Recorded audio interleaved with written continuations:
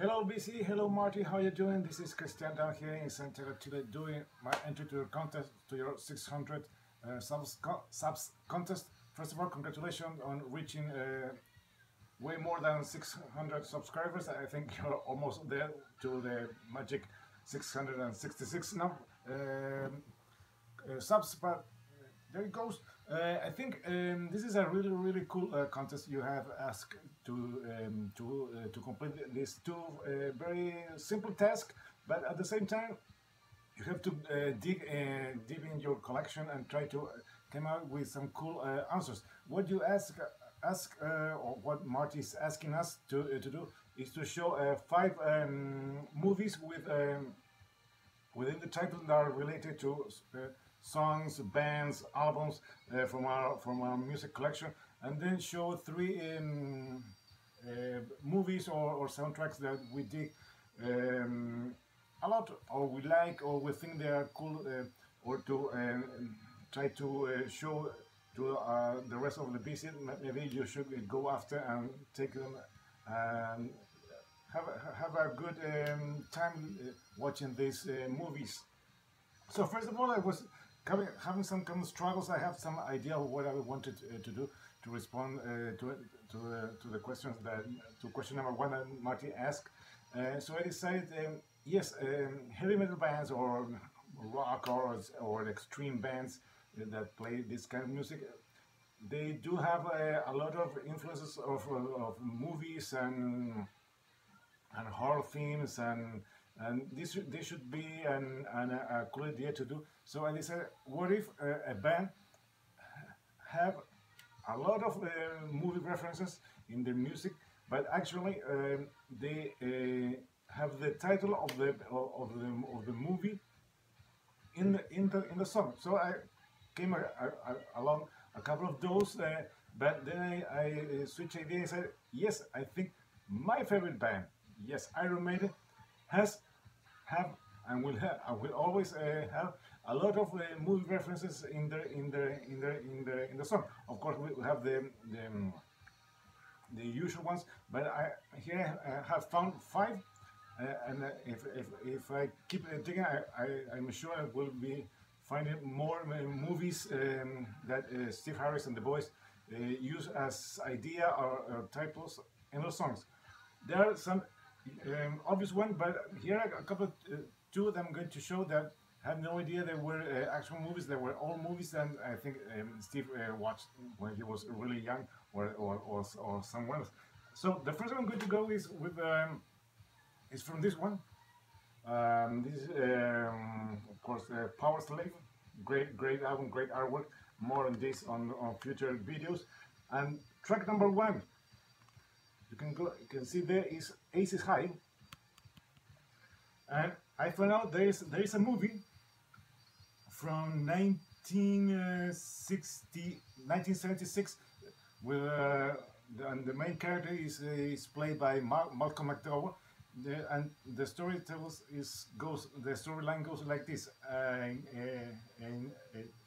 Yes, a naive young officer straight from school arrives on the Western Front to fight the air war against the Germans. However, the life expectancy of green pilots is not very good. So I have no idea this was actually a movie from 1976, and I will try to leave here the poster or the art or the firmware from the movie, so you can maybe check this one out. So there goes Aces High from Power Slave. That's my number one. Number two, this is another one I had no idea, and it's from Somewhere in Time, and it's track number, where it goes, yes, there it is, and it's the first track on side two is the loneliness of the long distance runner. Then that's actually a movie from let me see here, it's from, there it goes, storylines. It's a movie from 1962. A rebellious young youth sentenced to a boy's reformatory for robbing a bakery, and he He rises through the ranks of the institution through his prowess as a long-distance runner.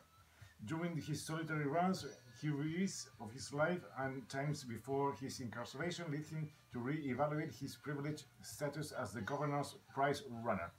So that's really cool. I had no idea there was actually a movie titled The Loneliness of the Long Distance Runner, and it's from 1962. Next one.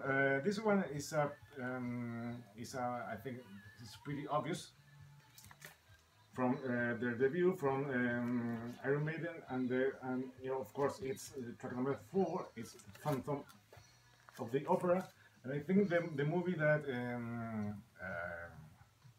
Steve Harris was watching, or it was near to his release. It's one from 1962, and we all know the story of the storyline of Phantom of the Opera. An acid-scared composer has his dwarf helper bring one opera singer to London to severe hideout. To his London sewer hideout. So there he had this plot to terrorize London Opera House about the performance they are having of the stolen operas that he wrote many years ago. So that's number 3, and the last 2, I think they're the big ones, the pretty obvious in this series. And the first one is, of course, from Peace of Mind, probably one of the best things they have ever made. And the track is, of course, where it is 1, 2, 3, and it's here in Spanish. And of course, it's Quest for Fire from 1981. This is a movie directed by, what's the name of the guy? Can't remember. It's directed by Jean-Jacques Annaud, a French director. From he creates the storyline goes like this, if you remember. This story takes place in prehistoric times when 3 tribesmen search for a new fire source. And the main character, of course, it's kind of well-known actor, is Ron Perlman, and he plays Amunak or Amukar. That's the main character, and he's the one that goes out searching for another source of fire.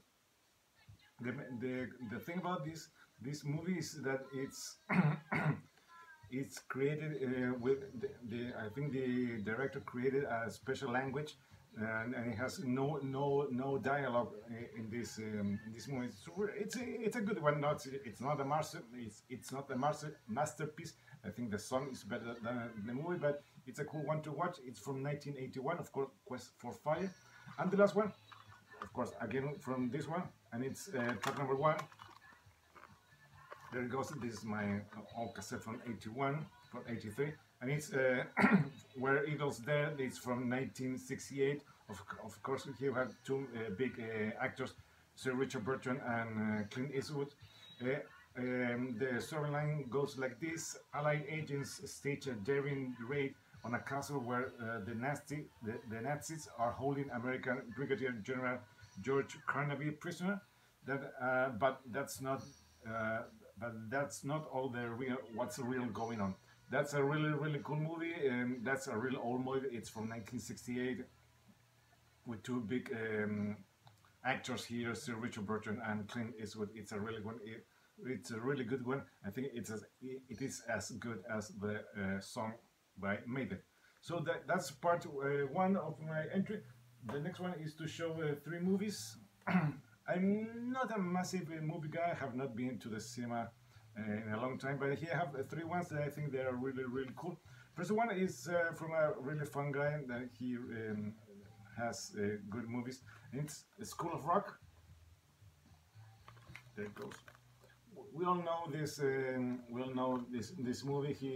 He's a sub that, and he has some money issues, and he's trying to get away and put this band together to win a contest, and then take away the price. That it's really good and solve all of this problem. But we all know how things work out at the end. So it's a really good one. School of Rock. That's my pick number 1.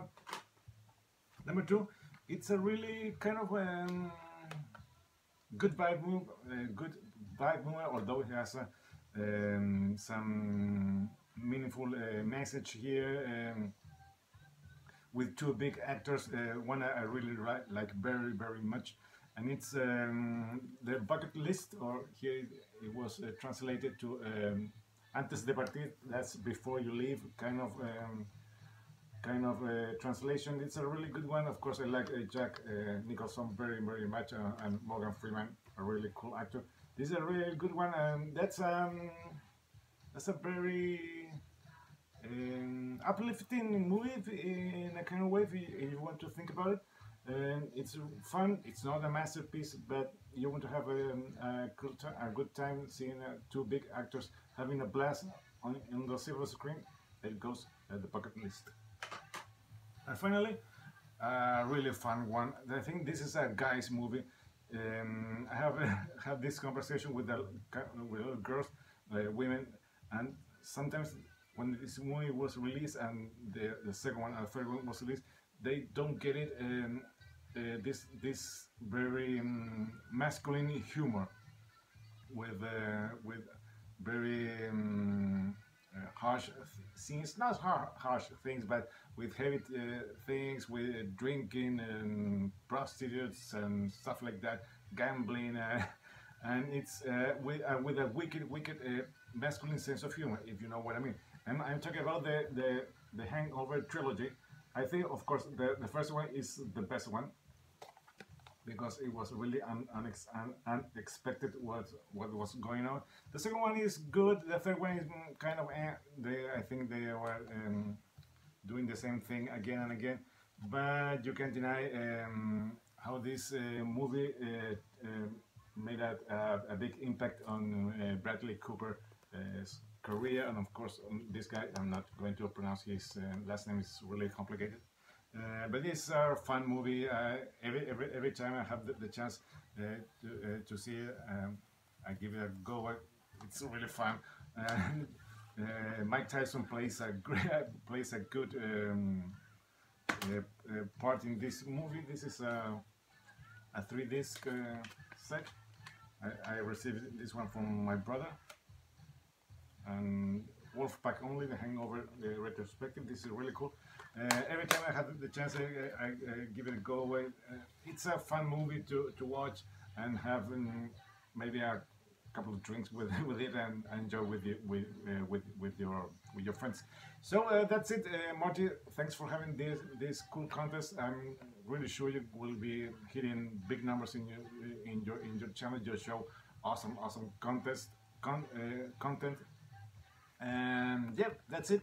This is Christian down here in Santiago, Chile, saying goodbye till next time. Hope you like my choices.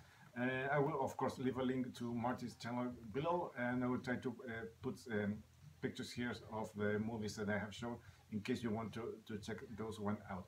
This is Christian, again, saying goodbye till next time.